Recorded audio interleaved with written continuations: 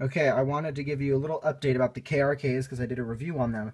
This one started to have the famous buzz out of the tweeter. And what it ended up being, I'll pull up a thing here, KRK Rokit 5 G2 Buzz. Alright, so after doing some research and looking around, I found out, this guy did a video too, it is this capacitor right here on the G2 boards, okay? It's a 35 volt, 1000 microfarad capacitor. Both of them, this one was bad. This one was buzzing pretty loud out of the tweeter. This one was still fine. I replaced both of them just to keep it evened out. Plus this one kind of was getting noisy, but not too bad. Now listen to them.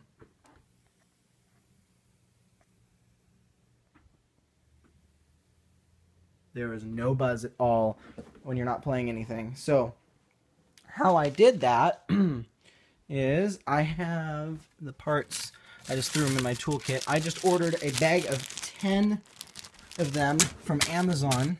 They're just a bunch of 35 volt, 1000 microfarad capacitors. They were like $5.88. Now I know a lot of you guys are like, oh, but they're cheap and they're not the same as the other ones. They're the same rating. And honestly, for the price I paid for these, if one of them ends up blowing, I can just throw another one of these in there. But typically, capacitors, when they're being used for audio filtering, like in this case, it is really hard to blow them out.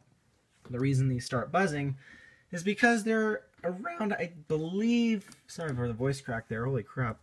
These came out on, I can pull them up on Amazon.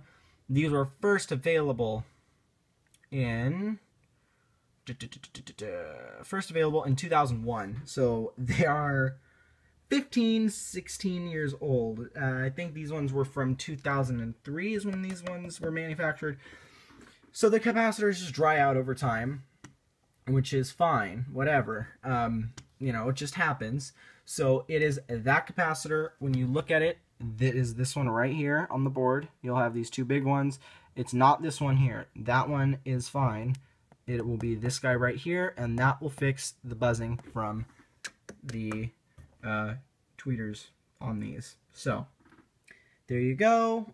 Hopefully that will help some of you guys, because I've seen videos out for the G1s, but I've never seen any out for the G2s.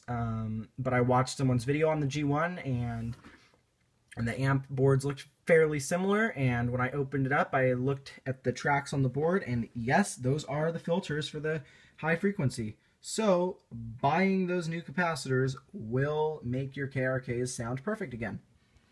Alright, well, hopefully this helped some of you guys, and if it did, leave a like. So I will see you guys next time. Peace out, dudes.